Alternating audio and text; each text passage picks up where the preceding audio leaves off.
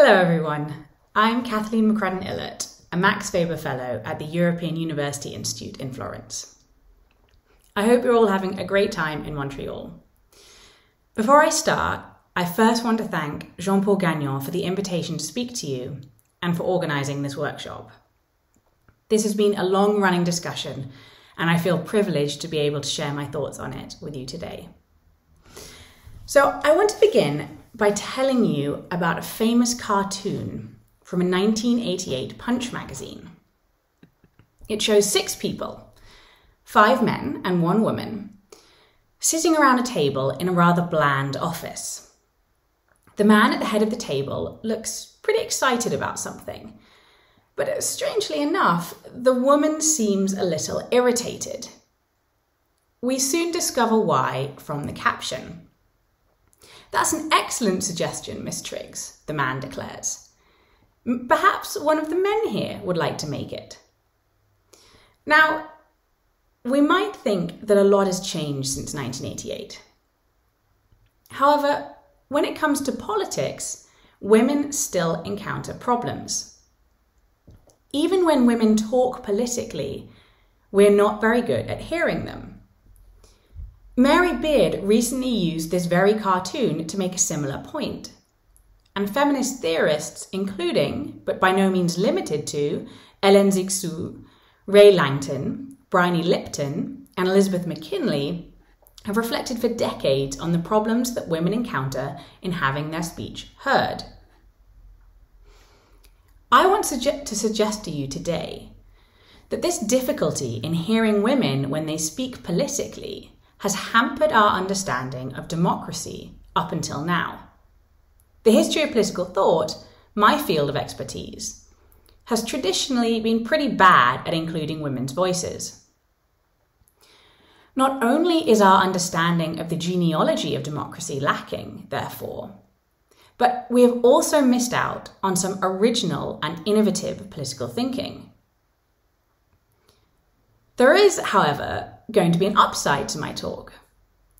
I want to argue that if we are more flexible about what we regard as political thought, and if we do start to include a greater variety of voices in our story of how democracy developed historically, this will, in turn, make us better able to hear women when they speak politically today. Pluralizing the historical study of democracy will challenge the idea that there is only one male-coded way of producing political thought. This, in turn, will facilitate the inclusion of a much broader range of ideas in today's political sphere. Now, to make this argument, I'm going to focus on one historical political thinker. Now, I'm guessing that the vast majority of you will never have heard of her. She only wrote 1 treatise, and this was published as an appendix to her translation of the work of another man. The majority of her works were anonymously written journal articles, translations, commentaries, or edited volumes on the writings of others. She never held public office, made a speech, or led an army. She worked most often not as an individual, but in partnership with men. And yet, she was an important political thinker. Through these different mechanisms, she developed and expressed an original theory that founded political society on the ability of humans to sympathize with each other. She was, moreover, acknowledged as a formidable intellectual and political force by her contemporaries. This woman was Sophie de Grouchy. She lived in France at the turn of the 18th and 19th centuries and was at the centre of events through the bloody maelstrom of the French Revolution. Now, funnily enough, she never once mentioned the word democracy. Nevertheless, I want to suggest that understanding some of her ideas can fundamentally change the way that we think about democratic theory. This is because of her intellectual and political partnership with her husband, the Marquis de Condorcet. Now, I just want to stress that Grouchy's intellectual life stretched well beyond the boundaries of her relationship with her husband. even if that is all we will have time to address today. I'm currently completing a book on the entire development of her political thinking, from the Ancien Régime to the Napoleonic period, and its importance for the emergence of liberalism. So watch this space, and do feel free to get in touch if you're interested in hearing more. Okay, so back to Condorcet. Condorcet was, of course, a mathematician and political theorist who was one of the first advocates for women's right to vote. His ideas are also still used today in what is known as an epistemic defense of democracy. Now, bear with me, because I promise we're going to get back to Grouchy in a moment.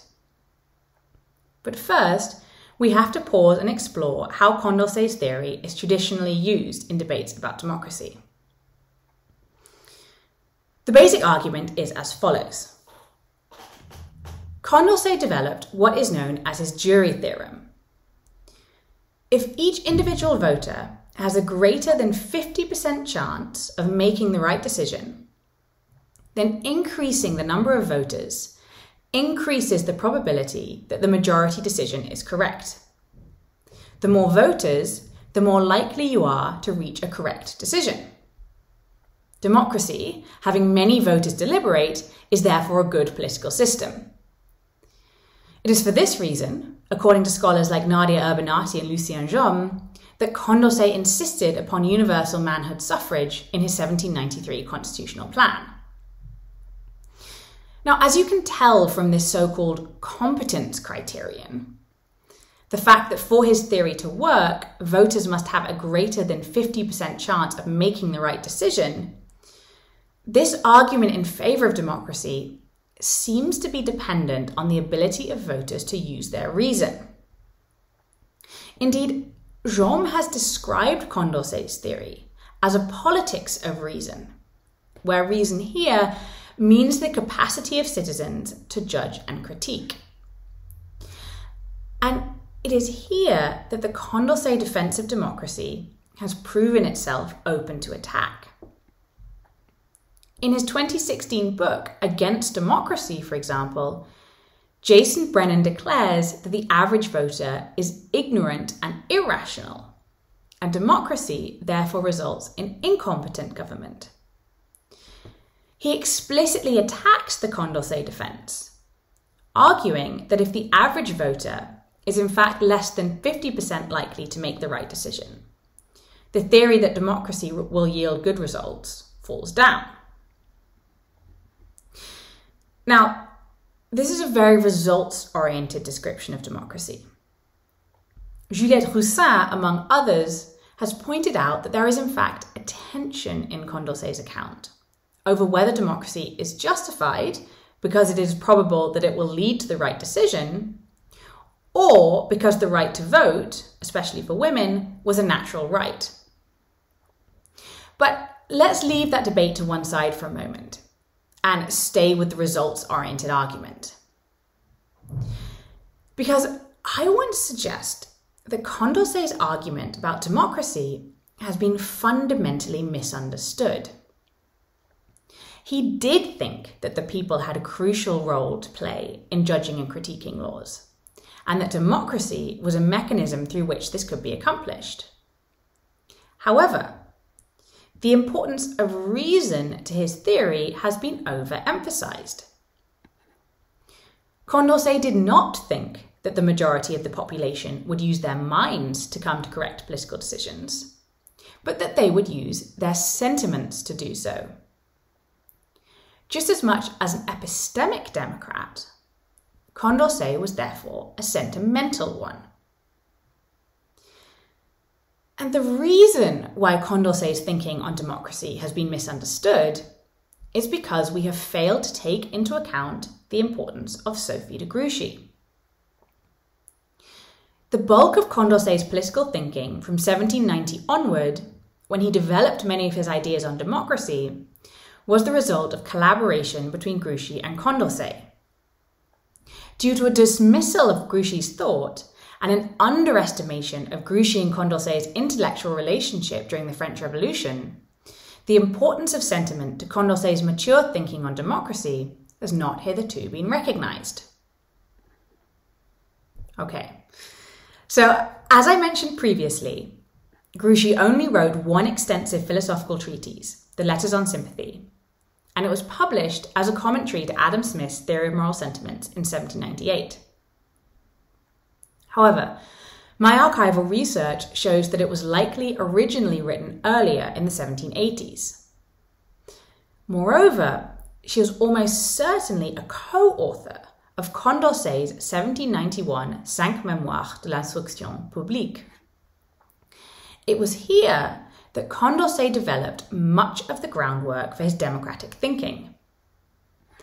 Not only did the Cinq Mémoires lay out a practical plan for universal public education, but they also reflected on equality, rights, and the liberty of the individual. Crucially, the memoirs are clear that a central aim of educating the people is so that they can play an active political role, specifically so that they can correct the Constitution in line with their understanding of their rights and the rights of others.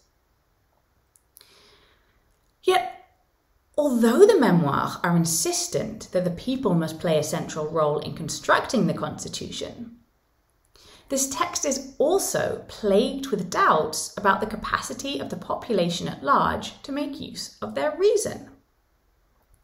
A bit like Brennan, they seem to imply that the average voter was actually quite ignorant and doubted that he could reason very well. The memoir argues that those, quote, confined to the first stage of education might not be able to gain the detailed knowledge of their natural and political rights needed to participate politically. So, how to square this circle? It is here that putting Grouchy into the mix entirely changes our reading of the memoir. Grouchy argued in her letters that people might not be able to know their rights, but they would certainly be able to feel them.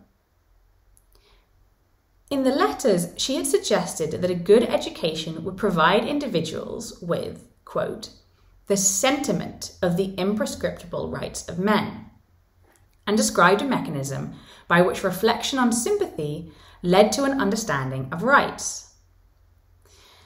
And if we return to the memoir with this in mind, we can see that she in fact elaborated precisely the same argument there.